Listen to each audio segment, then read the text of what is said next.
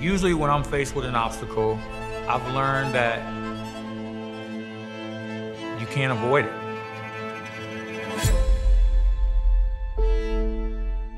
No matter what happens with that obstacle, it's either gonna teach you something or it's gonna take you forward. The only way you go backwards is if you try and avoid it. So you might as well just attack it and go from there. My name is JoJo Polk, and I'm the owner of Core Fitness Studio. Man, when I was playing football in high school, I didn't get a full ride. I ended up having to go to junior college first. When I went to junior college, I found my full-time school. So I ended up going to a Division II school, Northeastern State in Oklahoma. We didn't have a college pro day. NFL teams would just come work us out individually. The Chiefs ended up being the ones that were taking a look at me, but they wanted to see me go against bigger competition. So that's how I got introduced to arena football. I had no clue what it was, but once I started playing, it was a lot of fun, a lot of fast-paced, high scoring, and I was gonna get a chance to go to Chiefs camp. Well, before that happened,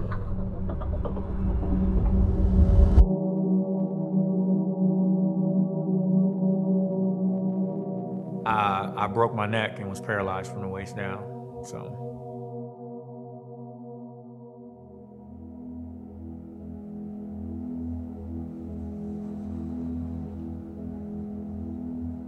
Literally, it shattered. My C5 was like this, and my C7 was pushing down into my spine. You just don't realize how precious life is until something like that happens. And so you go from being this supposedly top flight athlete to not knowing if you're ever gonna walk again. It's just one of those things that just is something you can't plan or prepare for. They wanted to put 2 plates in my neck, and they would have put 2 screws in and then fused the bones together. It took 3 opinions. Like, the first opinion, I said, no, I don't want the surgery. Second opinion, no.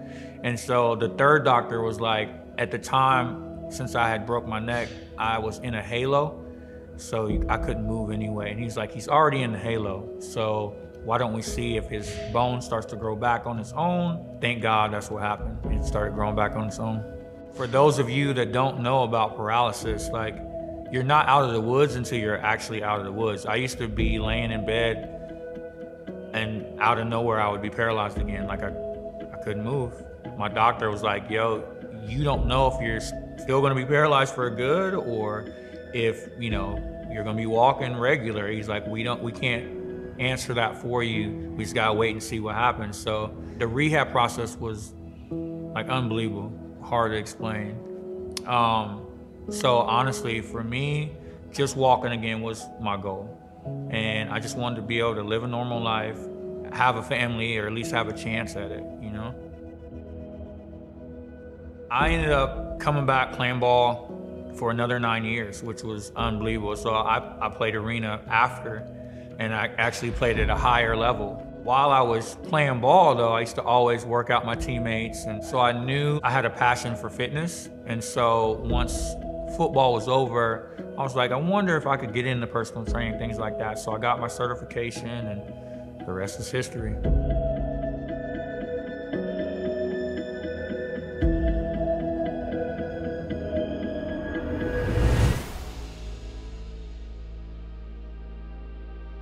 At the end of my arena football career, I met probably the best woman in the world, and she became my wife. I mean, you just know, you already, that's kind of how it works, you know. So once we met, we dated for a little while, but I mean, we got married pretty quick.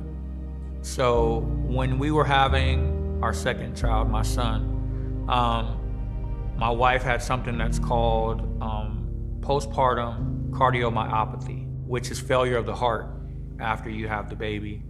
And so my wife actually died having my son twice, to be honest.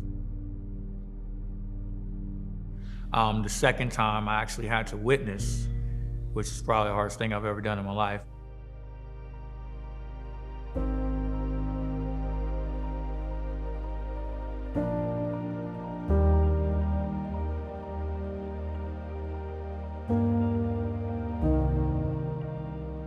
Honestly, if you ask me, my wife's my hero. Like, that's the strongest person I know.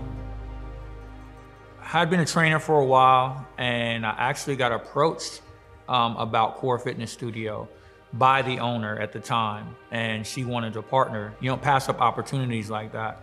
And so I ended up partnering with her, and then in about, I think 2015, I ended up taking it over myself, and I've owned it myself ever since.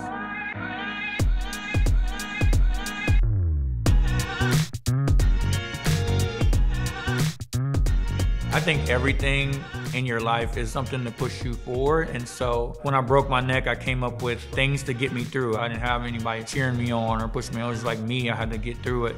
And so one of my high school coaches used to tell me to dig all the time. I turned dig into determination, intensity, and guts. So basically you have to have the determination to start something. You have to have the intensity to keep it going. And then the guts is the hard part. You have to have the guts to finish. That's what our signature class is called now. It's kind of what we strive for as a fitness community now. It's funny when I hear people outside tell me like, JoJo, I found my dig today, you know? And it's just a cool thing that just kind of grew legs on its own, if you will. Like I used it for myself, but it honestly, it is for everybody. Everybody needs to find their dig.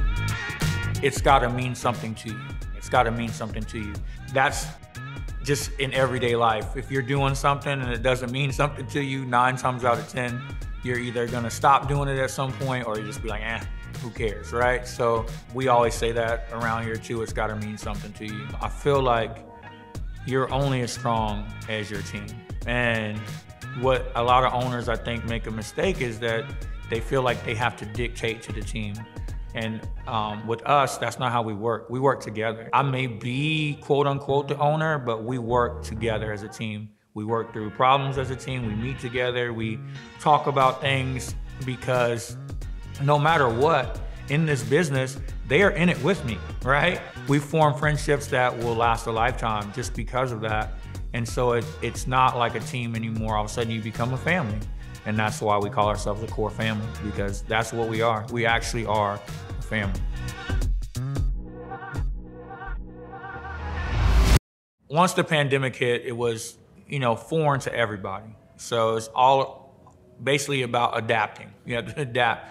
And we adapted pretty quick. Within a week, we were virtual with all our classes. And then eventually they said we could do outdoor classes. So we did that. At that point, we were still doing all of our things. We were doing online, we were doing outdoor, and we decided try and slowly work our way back inside. But all the while, keeping our clients and my staff safe. Once everything kind of got to a point where you're like, wow, this isn't gonna end anytime soon. That's when things got a little bit tough and you had to kind of realize and readapt what your plan was gonna be going forward. Usually when I'm faced with an obstacle, basically, I've learned that you can't avoid it. It's either gonna teach you something or it's gonna take you forward. So the only way you go backwards is if you try and avoid it, or if you try and go around it, or if you try and forget that it's there, because it doesn't go away. So you might as well just attack it and go from there.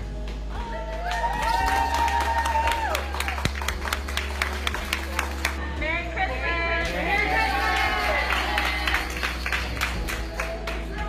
From the bottom of my heart, it means more to me than you'll ever know. You push us forward, and you give us life, and you keep us who we are, and we stay on point because of you.